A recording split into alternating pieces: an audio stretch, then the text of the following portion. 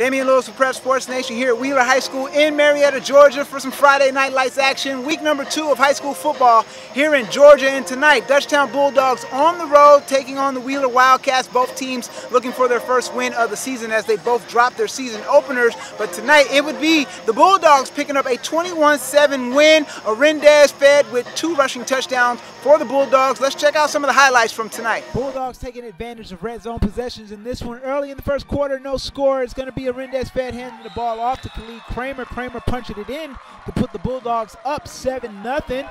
On to the second quarter. Once again, Fed handing the ball off to Kramer, and Kramer taking it down the far side, and it's going to be a very big game for him as he's taken down inside the 10-yard line, setting up a 1st and goal. Later on the drive, 4th and goal, and this time Fed keeping it himself, and he's going to punch it in. Missed field goal, but the Bulldogs take a 13-0 lead. On to the third quarter, 2nd and goal for the Bulldogs, and once again it's Fed with a keeper, 19-0 score, and then that defense, very stingy by the Bulldogs tonight here. It's going to be an interception. They go on to pick up the 21-7 win. Here's Coach Clifford Fed after the game about his defense and taking advantage of those red zone possessions. Our defense did great. They played lights out. We gave up those 7 points, but at the same time, you know, if you think about what we've done over the past 3 years now, we've been a real stout defensive team. Our scheme works well. Our kids are bought into it. Our kids know what their expectations are, and then we got a young team out there, and they're flying around and striking. So that's all we ask.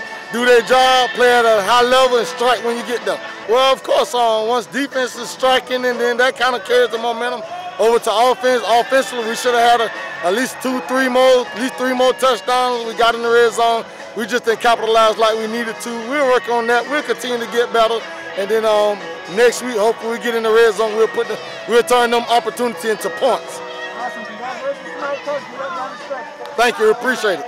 Go Dogs. All right, once again, that final score, 21-7. Dutchtown Bulldogs picking up the win over the Wheeler Wildcats. Arendez fed with 2 rushing touchdowns on the night for the Bulldogs in their victory. From Wheeler High School in Marietta, Georgia, I'm Damian Lewis with Prep Sports Nation.